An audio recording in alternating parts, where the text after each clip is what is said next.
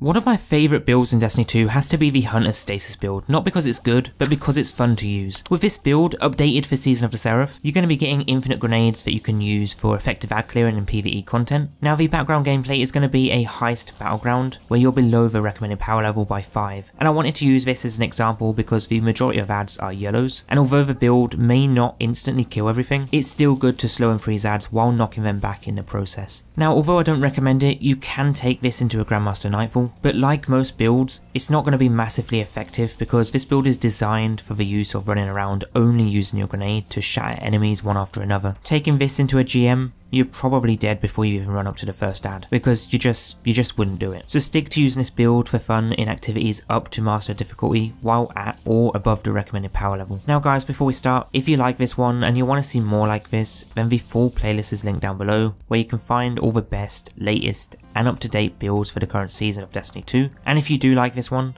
maybe consider subscribing, as it really helps me out, and we're very close now to 100k. But now without further delay, let's get straight into it.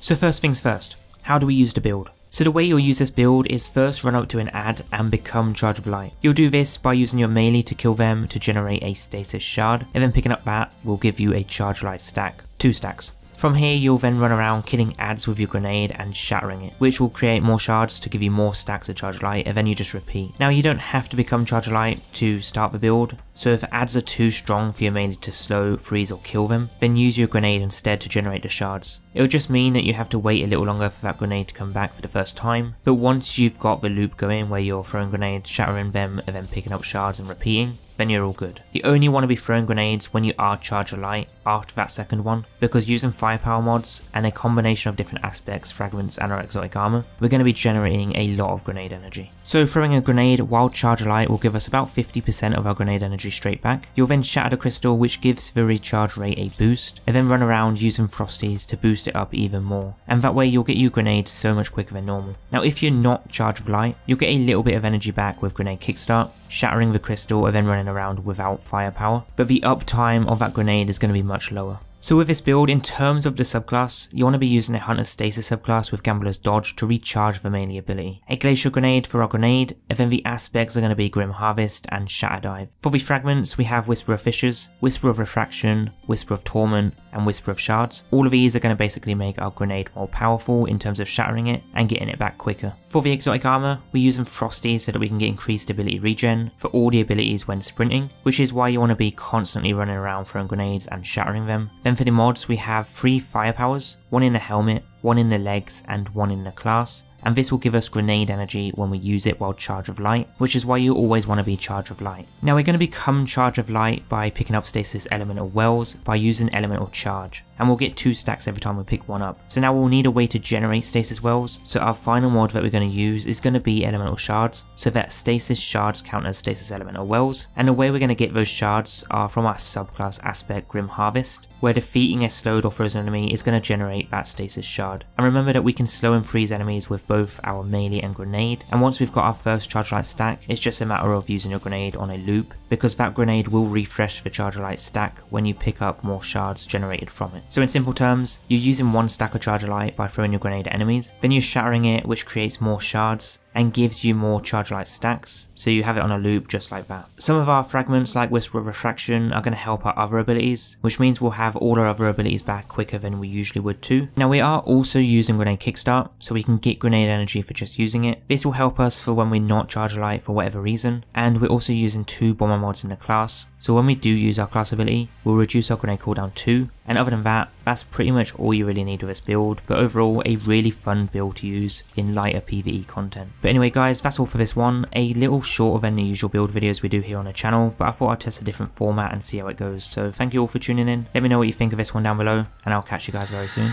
for the next build.